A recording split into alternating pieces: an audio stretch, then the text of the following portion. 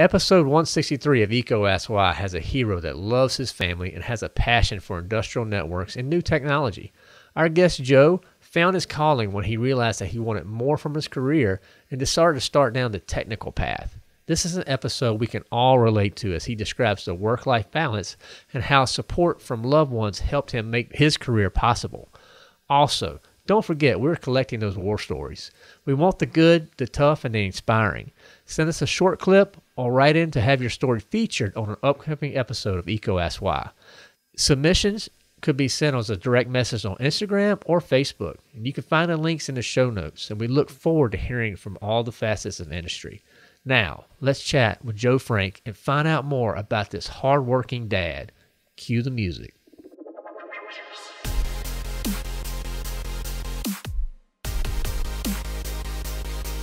Welcome to ECO Ask Why. Today we have a hero episode. We're going to be sitting down with Joe Frank, who is the industrial network engineer at ECO. So how you doing, Joe? Good. How you doing, Chris? Doing good, brother. Hope your day is going well. Yep, absolutely. Hope yours is too.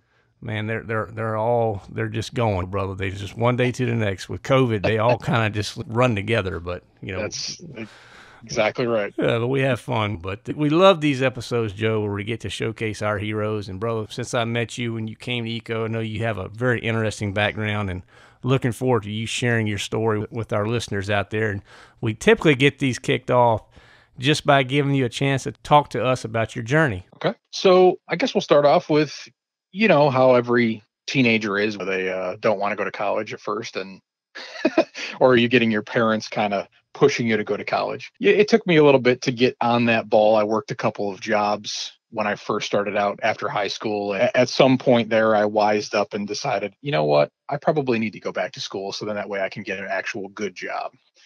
So it was one of those things where I just had to kick myself in the butt to get myself moving, and went to school in New York. I went to a community college and got a 2-year degree in information technology, majoring in networking. I've also have a little bit of experience. I went back and forth a little bit to college here and there with mechanical engineering, and I did some architecture and that kind of thing in between. So a little bit of everything. And then after I got out, I got a job with General Electric as a field engineer.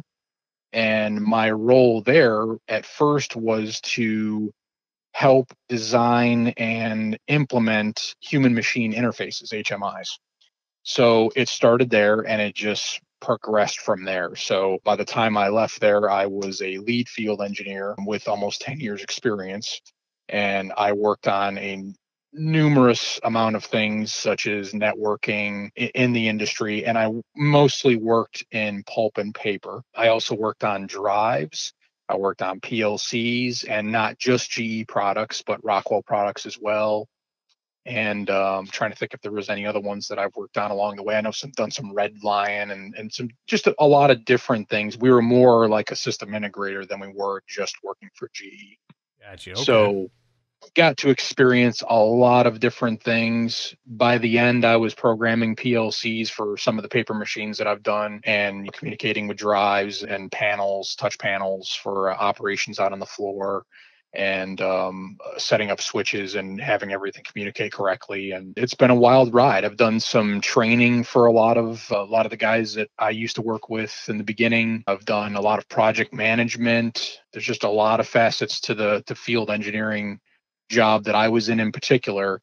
And the one big thing that I think really helped me in my journey was when I was at GE, you would take a project from the beginning and work all the way to the end of it. So we were involved with the quoting. We were involved with getting the right parts and prices, and then you would work with the customer to see exactly what they needed, the engineering aspect. And then you would actually sit down and engineer the job and do the job. You would do the coding, you would do the communication setup, and then you would actually do the testing. And then you would actually go to site and implement it as well and do everything from the start to the end of a project. So that was a very big thing that helped me in my career. I got to be honest with you, it was a great ride while it lasted. Unfortunately, the GE Field Service Group got bought by ABB about 2.5, 3 years ago.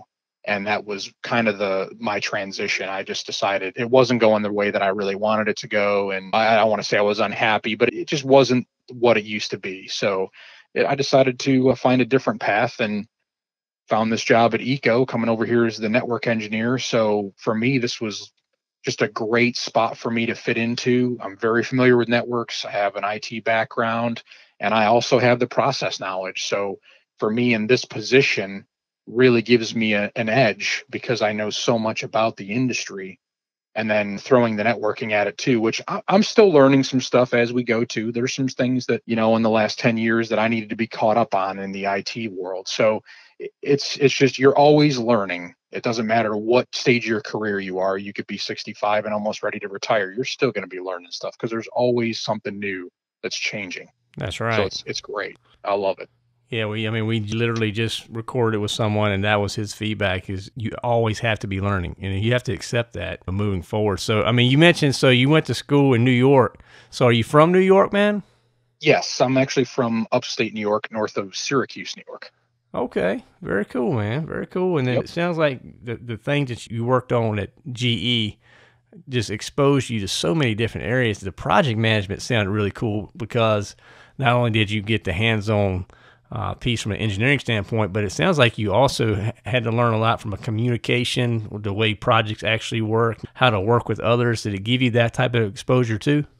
Oh yeah, a lot of customer face time, a lot of working with numbers and budgets and that kind of thing. So it really exposed me to pretty much every facet of any kind of project that you would do in industry. So it was great. It was great. That's awesome, man. So, network engineers, that's getting talked about more and more because it's definitely a real need that's out there. So, what's some advice you would give someone listening that may want to pursue a career like yourself? So it's funny that you mentioned that. I actually ran into a young professional a couple weeks ago he has an IT degree, or I think he's actually, yeah, he just finished his IT degree, and he was asking me what things he could do to better his career.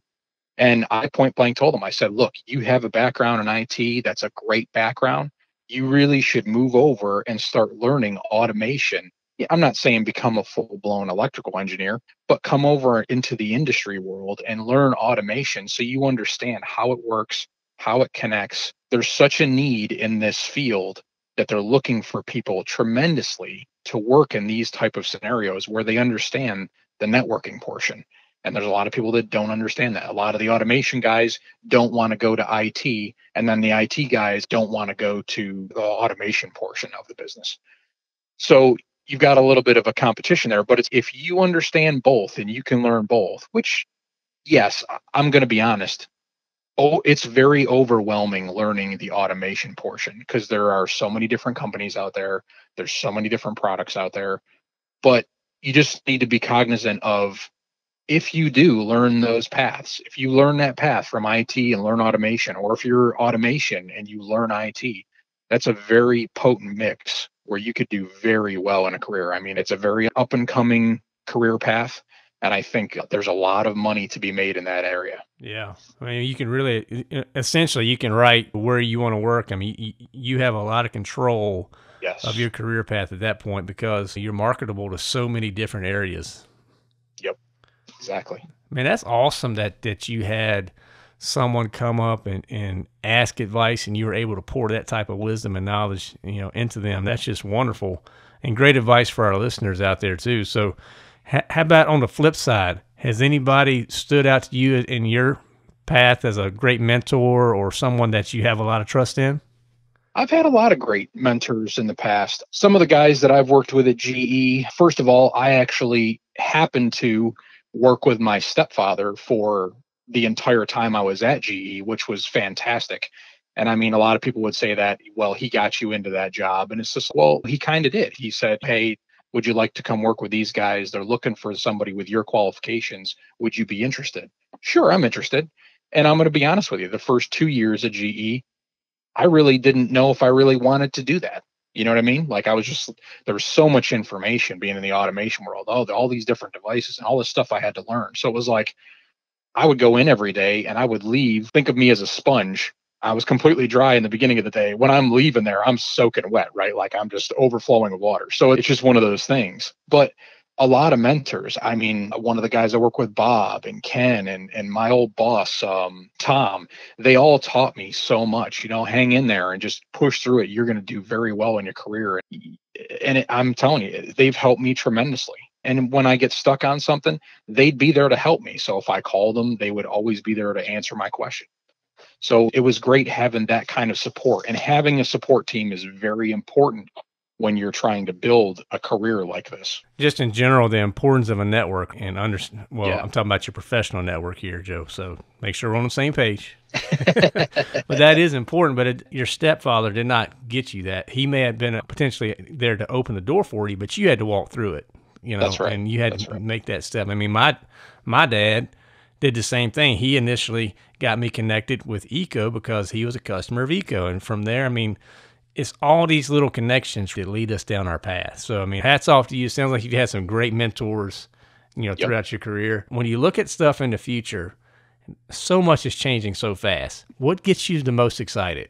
I think in this industry, I think the thing and it still excites me to this day, and it's kind of strange that it would, but just the new technologies that come out all the time. It's always evolving. It's always changing. There's always something new. Like every couple months, there's always something new that comes out. And even being like, I am tied to Rockwell through Eco, Rockwell comes out with different products all the time. And there's just so much to learn. And it's so exciting to be at a place where I can keep learning as I go. And I mean, that's probably one of the most enjoyable parts of my job, is getting to learn these new products all the time. Like, it's just always growing, and it's just always so interesting to see what can be done in automation. It's kind of like watching like Tesla, right? So you watch them build these cars, and everything's automated, and they keep adding these new features into these Tesla cars like all the time. It's just crazy where the future is taking us. It's just crazy. So when I think about network engineers, man, sometimes I have a picture in my brain. Same way with salespeople. We've had this conversation with other people in the past. People think sales, a lot of times they think used cars, and that's completely wrong. If you're in a B2B business, that's not what sales is. But people have the same perceptions when it comes to engineers and network engineers. And sometimes, okay, well, it's the guy with the pocket protector, or he's out there running around with a bunch of blue hose hanging out of his pockets, and maybe they're not as networked within so far as working with people. They're more introverted, and that's just wrong. I mean, just by hearing you talk, man, you're out there, brother. So are there any myths, or is there anything out there, or misconceptions, if you will, for the listener out there when they hear network engineer, that you would just like to take off the table or to address head on, man? Well, let me put it to you like this, and I think you're absolutely right. There are a lot of people that think that there are a lot of nerds out there with the pocket protector, that whole visual. And I'm not going to say that's wrong, because there are some people that are like that in this field. And you're going to run into those people, and you're going to run into those eccentric people. And the only thing I can say to people that are trying to, coexist, I guess is the great word to do it, is just to be open about it. I mean, just free flow with it, man. I mean, you're going to run into all these different types of people, and they're going to be from all different walks of life. So the best thing I can say is just be open about it, and don't get yourself in a position where you feel the need to argue with somebody, right? I mean, because that is a very big thing in the networking field and I'm going to be honest with you, I've had a lot of arguments with IT professionals, because they're so headstrong and they're so protective of their little network world, where they're not open to the idea. You got to get to know these people first. You got to talk to them, understand what they're about, where they came from, what kind of walk of life they actually went down, what path they went down, and try to touch them on a personal level. Then that way you can have a conversation with them, and you're open to their ideas and they're open to your ideas. Because you don't know how many times I've run into fighting with an engineer because they're so determined that they're going down this one path, and this is the path they're taking, and there's no other option, that there's no other way to solve the problem, when there really is, but they're not open to it. So if you can kind of open that up so they can be open to it, everything will work out. Yeah. So, I mean, what have you done in those situations in the past to open it up? I mean, is that by asking questions, or are there different approaches you take to those situations? Yeah, exactly. Asking the right question, just saying, well, what if you did this way? Or show them, just say, hey, could you just take a second? I'm just going to show you this. And you tell me, do you like this way better, or is this really the way you want to go? Is that really the right way? Would this be better for the customer? Would this be better for us? Would this be easier for us to program, or those kind of questions? So you just gotta be patient, and you just gotta work with people. It's part of the business. I'm going to say that again. There are a lot of people out in this business that are very headstrong, and you're not going to change their mind because they're so used to doing it a certain way. Sometimes it's better to just listen to them, let them get it out of their system, and then just bring it up. Just, hey, what if we did it this way? Or do you think this would be better if we did it this way? I have convinced a couple of engineers to, change their way of thinking just so that oh, well, this is a little bit easier, and this is going to be more efficient in the future if I need to change this code or whatever, right? Yeah, for Just the young engineer out there listening, take this advice to heart. You don't have to always be right. There's something to be said about empathy and also understanding where people are, because you never know what drives decision making for some of the people you're dealing with. So mhm. I'm with you, Joe. I ask a lot of questions just by the nature of who I am. Just ask my wife. She gets very, sometimes it's sorry, you got to stop. But it's just, but it helps to know what's important to other people. Just understanding Yes. the environment and what matters to you is important. And I need to understand that so I can better speak to that with you as a in a conversation. So that's great advice, man. That's Yep. good stuff. Thanks, man. So when you're out there and you're rocking it and you're doing stuff that you enjoy and you're getting that high of this is what I'm supposed to be doing, what are you doing in those moments, man? Probably working on something. Probably doing some engineering. That's probably my most appreciated thing to do, is being able to relate with the customer and being able to help them in a situation, and actually doing a project where I can, write some code or do some engineering, because you kind of feel like on a personal level that you've accomplished something, right? You made the customer feel good, and you've made yourself feel good, and all this stuff works when you put it together. It's just an overwhelming feeling of, wow, this makes me feel really good. I did this right for them. I did it right for me. Everybody's looking good here. The customer, our company, myself, everybody's in the right here. So it's that kind of attitude that I love to, and I hate to say this, but I really don't do well with failure. I don't accept failure. So that's one thing but you also got to keep in the back of your mind that you will make a mistake. I don't care who you are. I don't care how good you think you are at your job. You will always, or at some point, you will make a mistake, and it's okay. It's always going to be okay. So even if you bring down a paper machine it's costing them $20,000 an hour while it's down, it will happen at one point in your career. I've taken one down. I've got to be honest with you. It happens to all of us. So don't be afraid. But at the same time, don't be afraid to ask questions too. Like if you think you know something and you just assume, don't just assume. Call your support team and say, hey, is this right? Just double check me. Is this going to be okay? There's a lot of people that I've seen in the field that they call them the superheroes, where they'll just go gun ho and just go attack something, whether they know it or not. And it could cause some serious ramifications. Sometimes it doesn't, sometimes it does. But there are a lot of people out there that are like that. Don't be that guy. Just double check yourself if you're not sure, right? Right. So, And then owning it. If you do make that mistake, you exactly. just got to own it and take it on, and then you'll learn from it. But I think you got to always keep honesty at the forefront because, Yeah, a customer is going to be very appreciative if you own up to your mistakes. They're going to respect you more if you own up to your mistakes.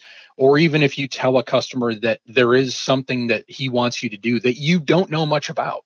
Don't lie to them. Just tell them, look, I don't know much about this, but I do know a guy that might know something about this. Let me ask him.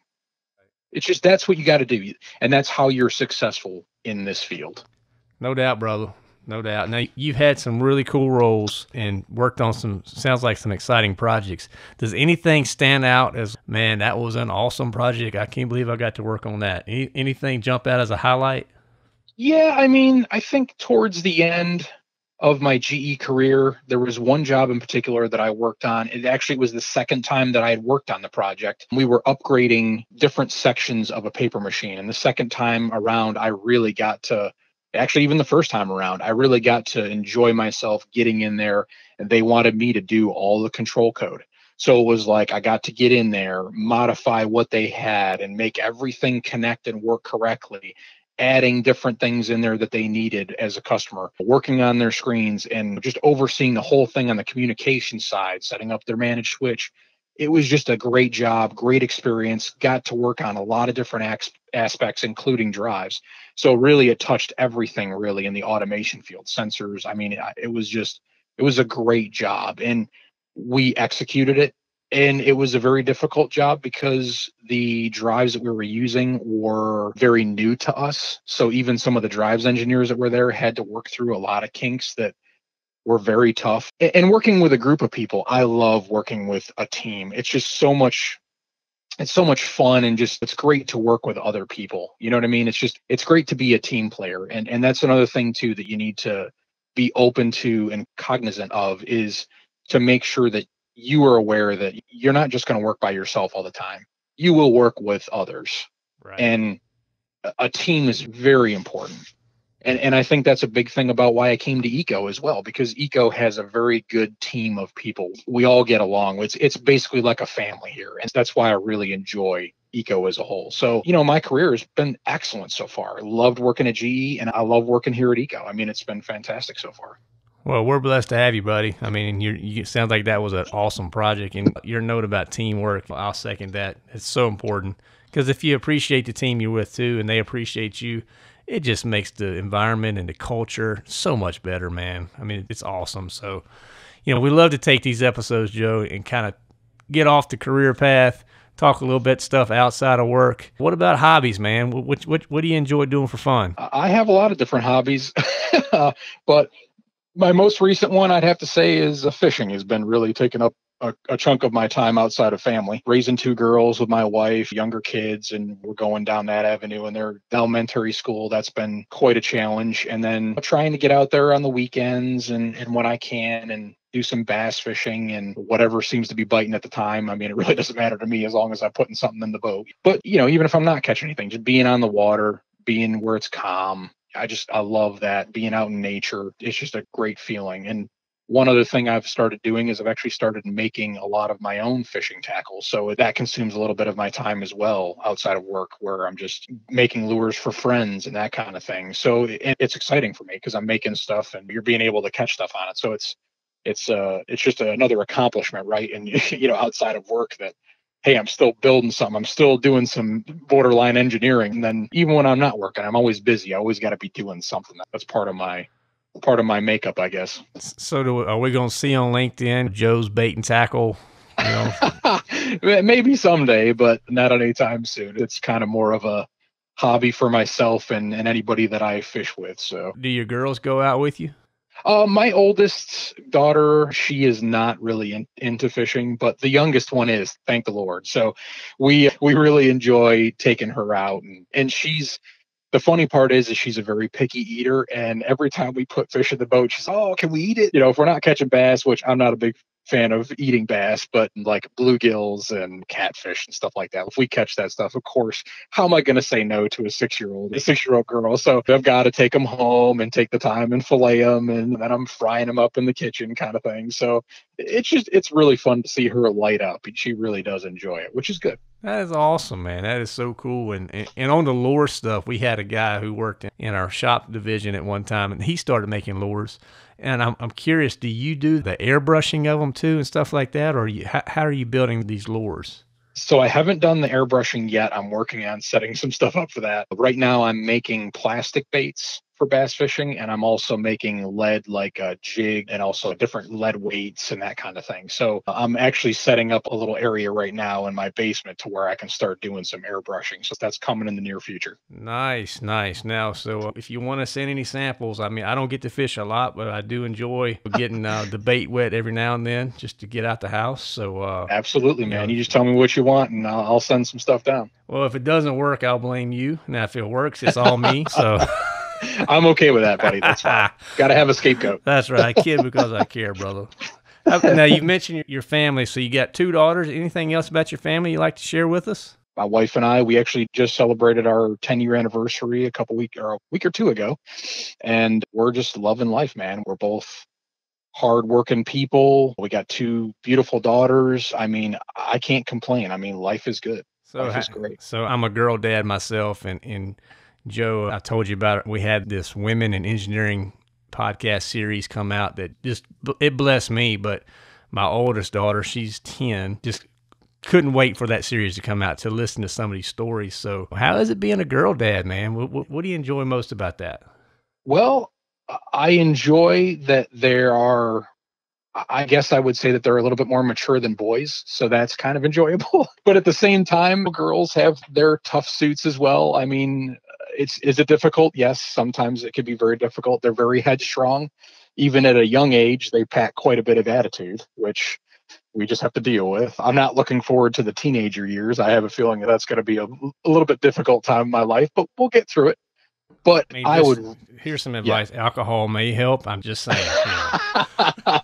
Got plenty of that. So, but I would really enjoy for one, if not both of my daughters to go into an engineering field. I don't know. It's kind of hard to tell. They're so young right now. Both are not really taking a super strong interest in math, which is what kind of keys into a lot of engineering. But I think we'll get there. I think we'll definitely get there. At least one of them. I'm guessing that one of them is going to be very technical in the future, I'm sure. Well, I mean, just having a father influence like you, I know you're going to support them whatever path they take, and it's really cool that you take the time with them, because I just strongly feel the most important person, particularly a young girl's life, is their dad. I mean, the dad's got to be there to help teach them, and they got to know that they're there. So we have that common thread between us. We have two daughters in elementary school, so it's always fun catching up with you about that, buddy.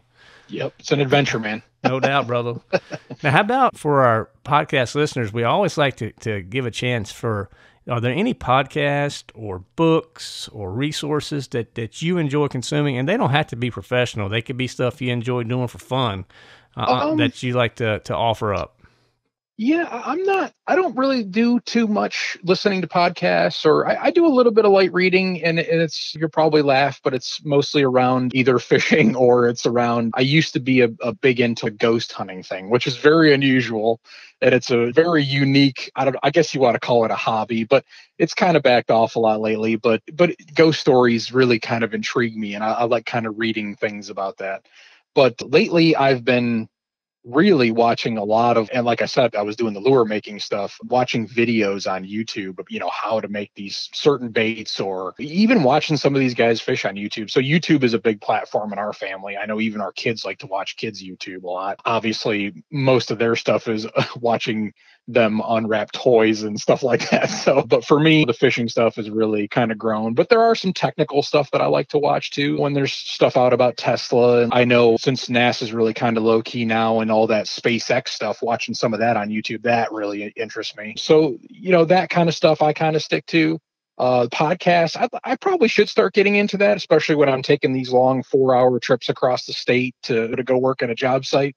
That I probably should start listening to some podcasts. But even this podcast, I've listened to a couple episodes, and it's very intriguing to me that our company and you guys, Chris and Adam, you guys have really done a really good job of trying to spread the word and get this going. And I mean, it's really cool to see us do this kind of media platform. I mean, it's a ton of fun, man. I mean, it's really serving others. We're passionate about this industry, but just trying to spread the positive message. And so many of these different little mini series that we're doing, they all tie together. But at the core of everything we do, man, it's people. And that's what I love about it the most, is just hearing the stories and giving people like yourself that spotlight, that chance to share it, because your story is important. This has really it's blessed me far more than I ever could have dreamed. So, man, thank you for the kind words. We wrap these episodes up, Joe, where we talk about the why in EECO Ask Why. So, and for that, we're talking about purpose. What's your personal drive? What motivates you? So if someone were to come up to you and say, hey, what is your why? How would you answer that? My why would be, most importantly, family. You got to have a good family, got to have a strong back. Like I said, with networking, you got to have a strong backbone to support you in the future. Me having a very strong relationship with my daughters, with my wife, having that moral support at home as well as having it at work is very important to continuing your career path. because I got to be honest with you, if I didn't have that backbone and that support, I don't think I would have done as well as I have today. Lord knows my wife supporting me traveling across the state. And when I was at GE, I was traveling halfway across the country a lot. So her just supporting me in what I want to do as far as a career, and me supporting even her to do what she wants to do. We've always been there. And it's having that family in the background, and even having the support at work, having the people at work to help you through the next step down. It's just been astronomical. I've been truly blessed with all aspects of my life, with having that support at home as well as having it at work. So that's really all I can say about the why, is just I have that. I mean, and it's very important that if you want to be successful, that you have that kind of an opportunity, you have that backbone, you have that support. Well said, my friend. Well said. Now, this has been a great conversation, Joe. I can't thank you enough for taking the time with us here on EcoSY, and a wonderful conversation. You've had a great career. You got tons of great things in front of you. We wish you and your family, your daughters, the best, and hopefully you get more fishing time coming up in the future, buddy. I will, man. And I appreciate you guys taking the time. You guys are doing an excellent job. All right. Thank you, Joe. Yes, anytime. Thank you. Sweet. Thank you for listening to EcoSY. This show is supported ad-free by Electrical Equipment Company. Eco is redefining the expectations of an electrical distributor by placing people and ideas before products. Please subscribe and share with your colleagues and friends. Also, leave comments, feedback, and any new topics that you would like to hear. To learn more or to share your insights, visit ecosy.com. That's EECOASKSWHY.com.